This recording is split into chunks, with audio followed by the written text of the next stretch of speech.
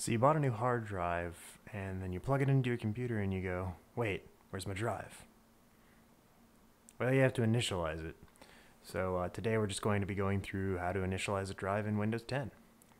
So I've plugged in a brand new drive into the machine, and what you're going to need to do is just, the easiest way that I know how to do it is just to pop in here, right click on this PC, and click Manage. And we're presented with this window here. You got to go to Disk Management. If you're lucky, you'll actually get a pop-up that says, hey, you got to initialize this disk before you can use it. If you don't, that's fine too. You can just jump down here to your disk management. You see we have, our disks here. So we just need to initialize this uninitialized disk. And you see here that we literally have just not initialized as one of the attributes here. So we'll just go ahead and initialize the disk. Typically with large drives, unless of course you actually need a master boot record for booting from it or what have you. Usually we're just going to use GPT. The only thing that you might have problems with is that if you use it in something really old like XP or something like that, it's not going to show up, but I mean they've been using GPT for a while now, so it shouldn't be a problem. So we're going to go ahead and say GPT. Once that's initialized, the space is going to be unallocated. So now we need to make an actual volume for this. So we'll just click on New Simple Volume, follow the wizard.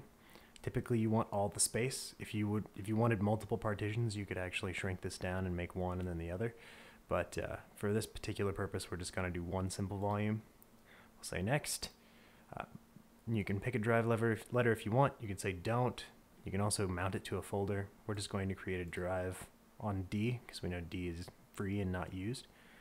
So after that, we just click Next. So it'll give you a choice between NTFS and other sort of partition formatting, file system setup.